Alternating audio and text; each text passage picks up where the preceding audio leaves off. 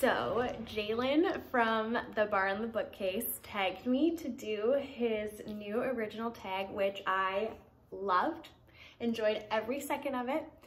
I kind of wished he could have made and consumed all of the cocktails he mentions, because that would have also been very fun to watch. But yes, I am so excited to do this.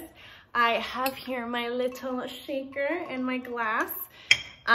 Because I feel like it wouldn't be appropriate to do this tag without having a drink of my own. So fun fact about this specific shaker, I actually got this for my birthday when I was like 10.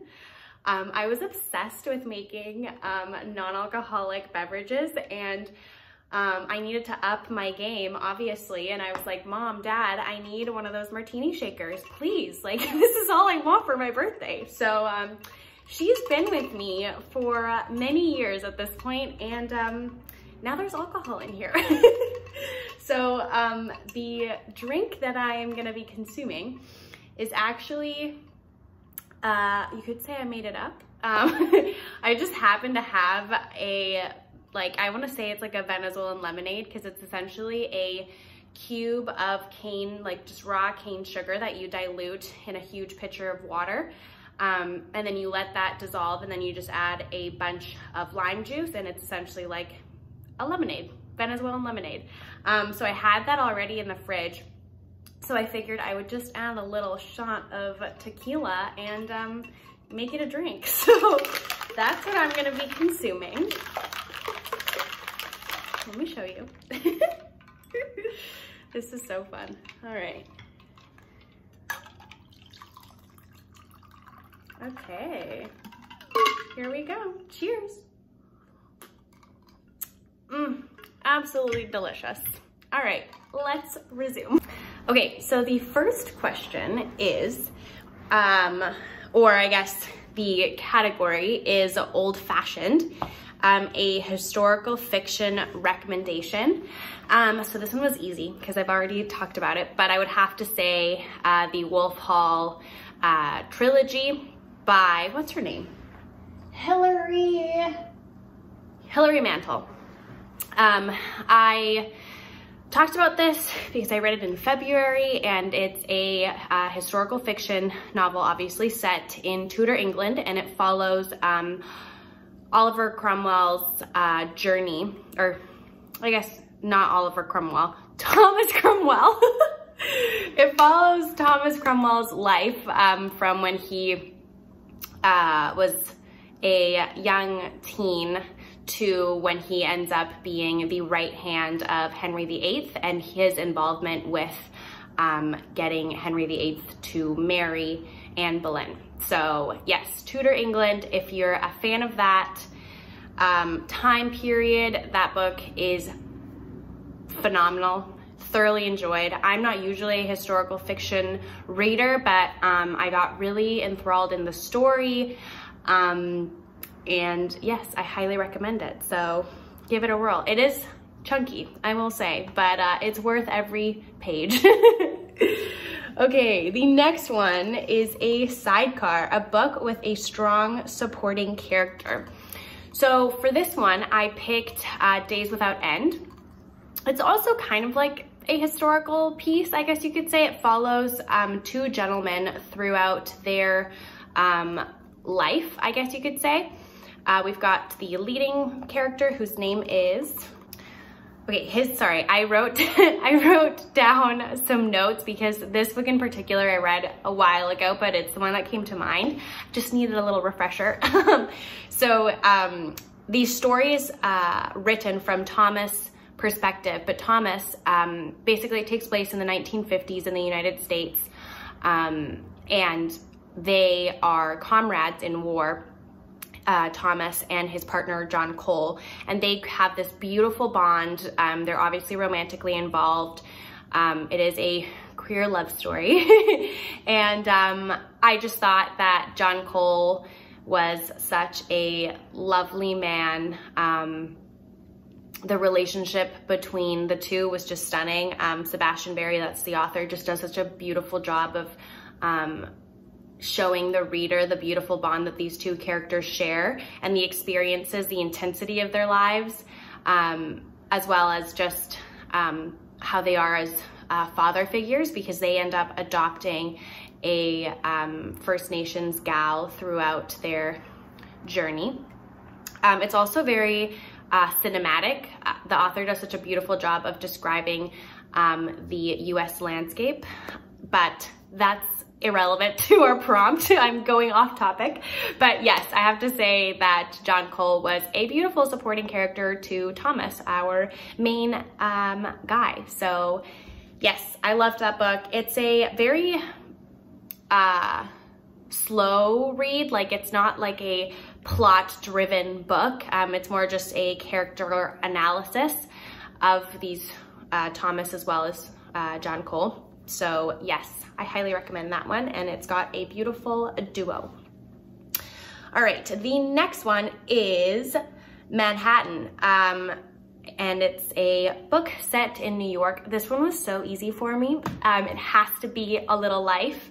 That book follows the life of a group of men who meet in college.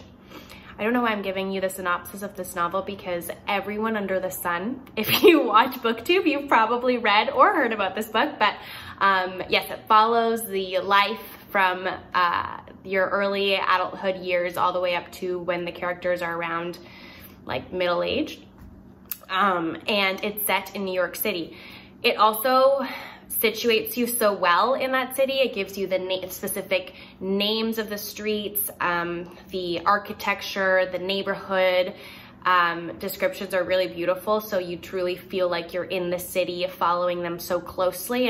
And the author just paints such a vivid picture of where the characters are situated that I really appreciated that, apart from obviously how beautifully these characters are discussed, and you just love all of them by the end, and then you feel alone and sad come the end of the novel. But again, I am getting off track here. So we're talking about Manhattan and New York City, so that's what I picked, A Little Life.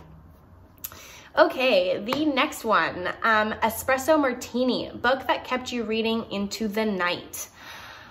For this one, I picked Normal People, just because I was, again, so enthralled with the story that I just needed to know how this book was going to end. And I remember pulling almost an all-nighter. I think I finished it at like 3, because I was just like speed reading the last third of it, because I was like, what's gonna happen? Are they gonna remain together? Are they not? Is she gonna go with him? Is she not? What's gonna happen?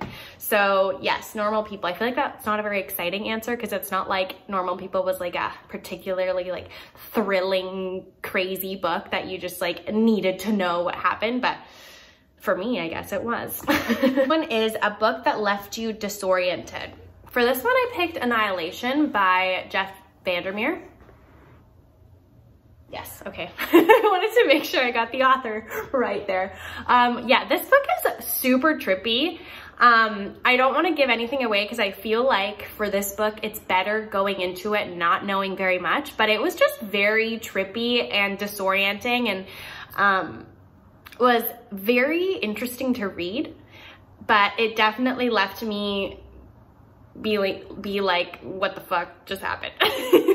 Pardon my French. But yes, I'm not going to say anything else, because I feel, like I said, it's better to go into it not knowing very much, but it's definitely disorienting and weird, but I liked it, so I would recommend. Okay, the next one, Long Island Iced Tea, a book that is doing too much. Bonus points if it works anyway. Okay, for this one, I picked Detransition Baby, because I loved that story, but holy moly, it was like a clusterfuck. Like, a lot of things were happening. We've got a trans couple, Amy and, why am I blanking? I just read this. Hold on. We're back. Amy and Reese are a trans couple, but Amy decides to detransition. And so Ames ends up getting his boss pregnant. And so we are then thrust into this journey of Ames navigating this new life and identity, as well as questioning whether he wants to be a father or not. But then not only that, but then he wants to also have a family with Reese, who's always wanted to be a mother and take on that role and identity. So he decides to bring her into the fold along with the woman that he got pregnant. But on top of that, there's a cheating scandal that then kind of rocks the boat even more. And so you're just like, wow, there's a lot of moving parts here. You start off being like, I wonder where this is gonna go. And then you keep on reading and things start to get even messier and more complicated. And you're like, oh God, like, I don't know how the author is gonna wrap all of this together. And then towards the end, there's that cheating thing and you're like, whoa, oh my God, okay, let's just keep reading. And then at the end, you're like, wow, that was crazy in the best way possible. Like, I really enjoyed it. But I just thought there were a lot of things going on and I was kind of impressed and anxious as to how this was all going to come together, how the author was going to lead us through this messiness. But that's life also, you know? So yes, Detransition Baby is what came to mind instantly, and bonus points because it worked and I really enjoyed it, so yes. Okay, the next one, a Negroni, book with a love triangle. I picked Margaret Atwood's The Heart Goes Last. It's a dystopian novel where I think it's set in the States or Canada, but there's been a economic collapse and people are struggling to survive. And this company engineers this program where it's an enclosed community where you essentially don't really have any agency, but you are guaranteed life essentially, and all of your basic needs are promised to be met, with the condition that for certain periods of the year, you are to go and work at a prison and be imprisoned voluntarily essentially, and you share your house, your dwelling, with a family or a person, which they inhabit the house when you are in prison. And then halfway through the month or whenever, you essentially switch with that person and you now live in the house, and then they do their time in prison. So the couple that is living in this house, the woman ends up, she's married, and so they sign up for this program because they're really struggling and they're assigned a house, and she ends up having an affair with the other person who lives in that house when her and her husband are technically supposed to be at the prison. So yes, if that sounds appealing to you, I highly recommend this book. My friend Zoe, who gave this to me, she did not love, and I can see why, but I personally found the story really interesting, the concept really appealing, and that little love triangle just added to the appeal. So yes, that is what I picked. All right, the next one, Bay Breeze, a book with light, chill-hearted, heartwarming vibes. I picked Nick Hornby's High Fidelity.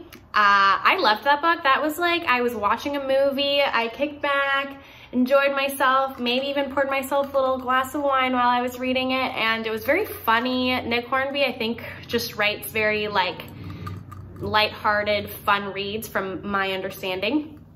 And yes, I really enjoyed this book. Dialogue was hilarious, very easy, breezy, kind of a fun summer read. I read it while I was on exchange, and it just kind of brings me good memes, you know? The next one, Dark and Stormy, a book that's dark, thrilling, and menacing. Bonus points if its setting matches.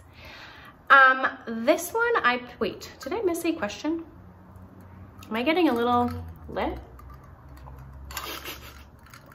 God, I'm so cringy. Okay, no, I did not miss a question. All right, Dark and Stormy. I picked a thriller called The Kind Worth Killing by. Dear Swanson. So this book I read a while ago, like by a while, I mean several years ago, but I remember me really enjoying it. I used to be really into like psychological thriller-y kind type books. And I remember this one in particular really stuck with me. So we are introduced to a man and a woman. They meet in a lounge, an airport lounge, and one thing leads to another, and the man confesses to this woman that his wife is having an affair, and that leads to them planning her death. I'm not spoiling anything, by the way. The book tells you that very early on, and things just pick up from there, and it's pretty crazy. It's quite a wild ride.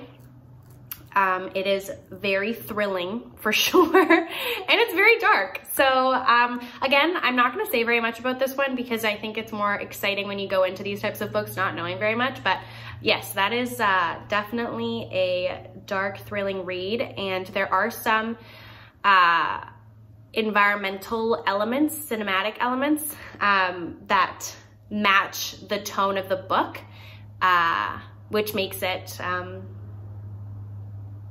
kind of even spookier. So we're gonna give it some bonus points because sometimes the environment does kind of match the mood of the book.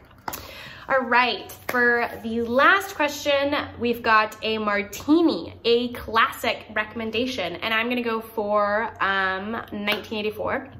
I did not read this for school. I don't even remember what I read in high school in English class. God, that's horrible. But I did not read 1984.